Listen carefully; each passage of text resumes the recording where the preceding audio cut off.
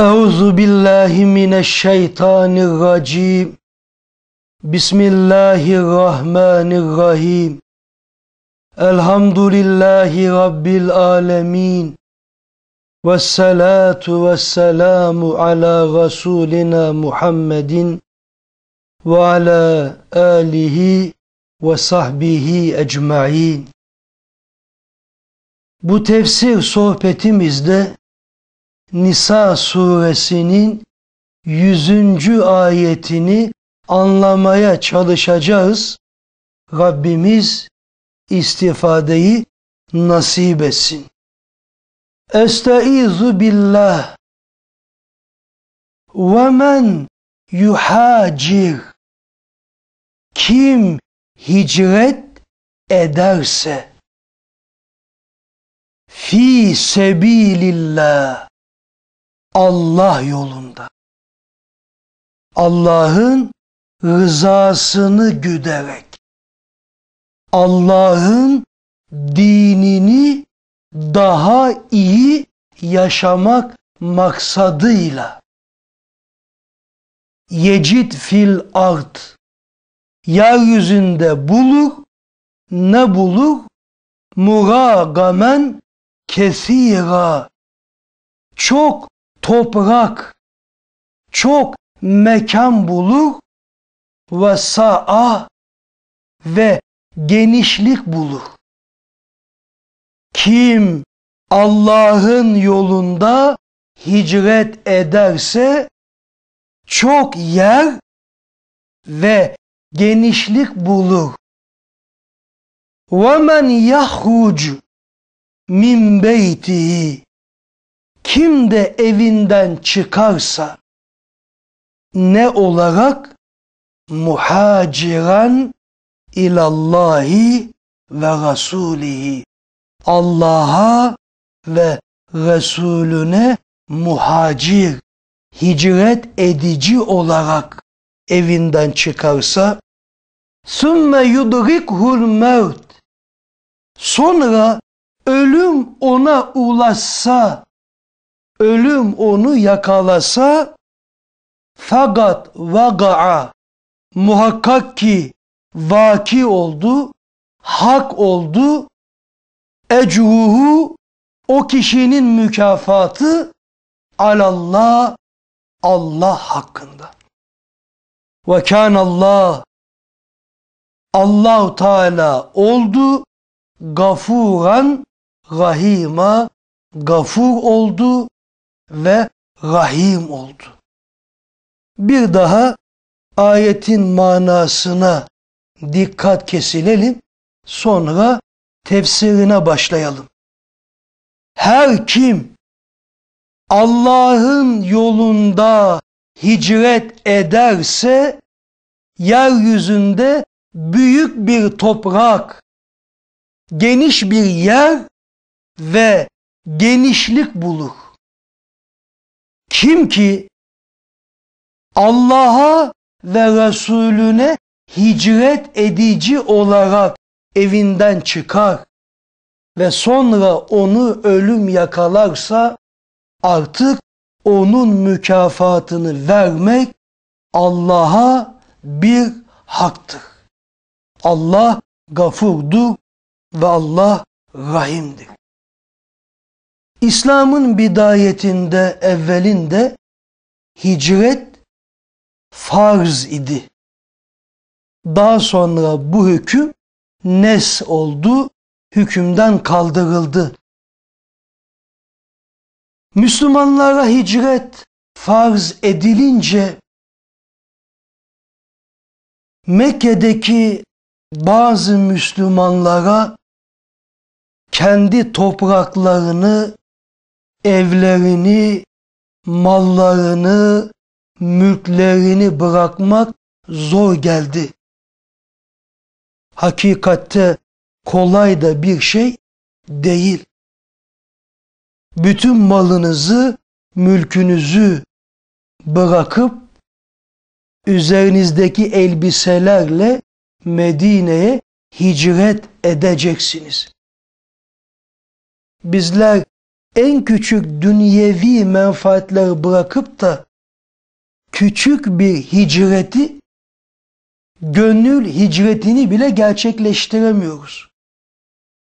Her şeyini, mülk dediğimiz, neyin var neyin yok, her şeyi Mekke'de bırakıp Medine'ye hicret etmek kolay bir şey değildi ve bazı sahabeler bu hicrette zorlanıyordu. İşte onlar hakkında bu ayeti kerime nazil oldu.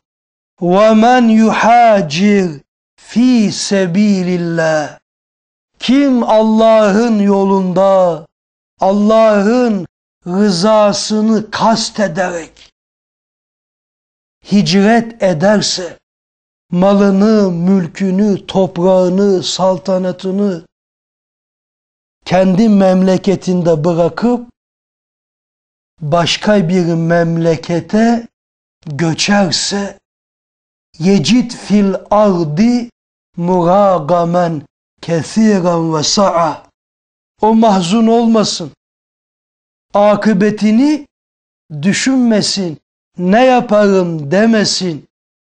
Çünkü Allah vaat ediyor, o kimse Allah'ın yeryüzünde yerleşebileceği birçok toprak ve bir genişlik bulur.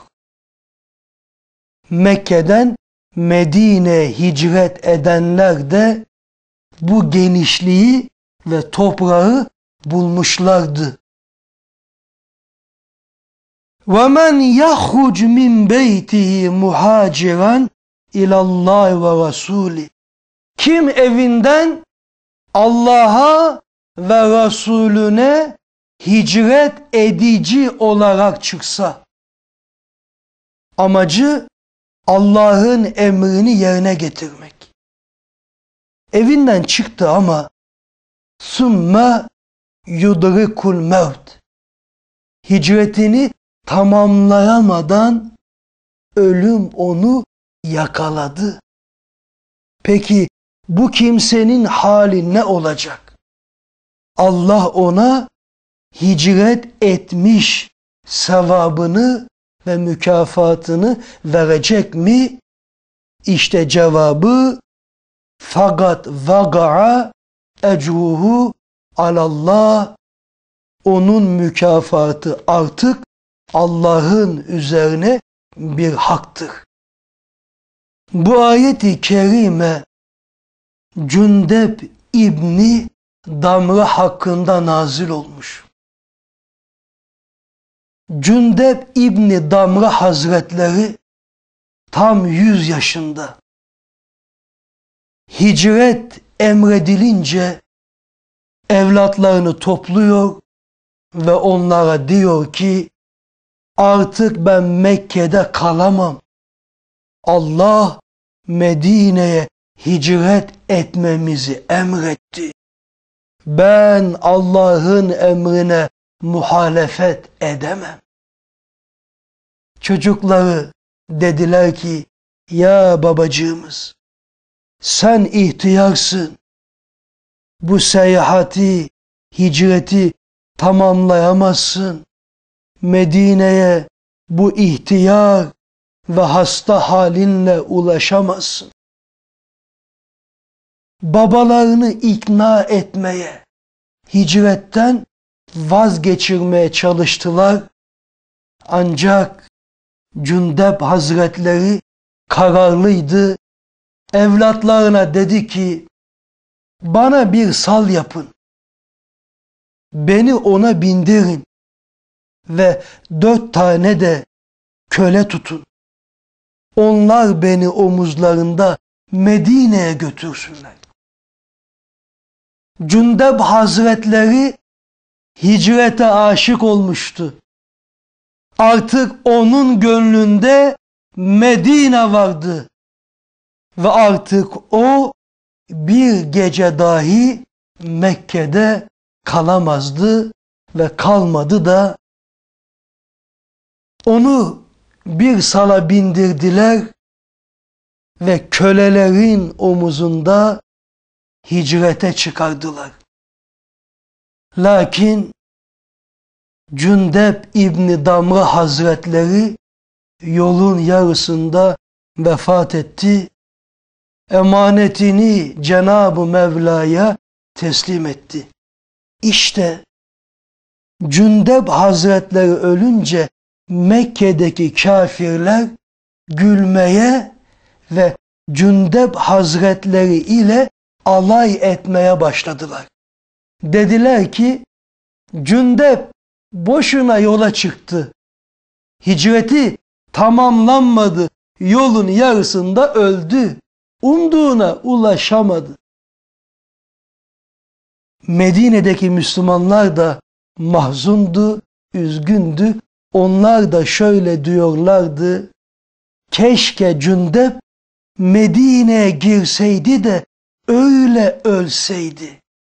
Hicretini tamamlasaydı da emanetini Allah'a öyle teslim etseydi. Cündep hicreti tamamlayamadı ve muhacirlerden olamadı. İşte bu hadise üzerine Cenab-ı Hak bu ayeti kerimeyi nazil etti.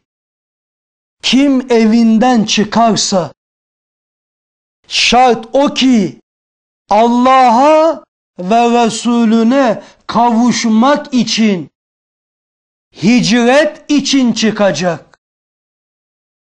Lakin hicreti tamamlayamadan yolunun yarısında ya da daha birkaç adım attıktan sonra ölüm onu yakalasa onun mükafatını vermek artık Allah'ın üzerine bir haktır.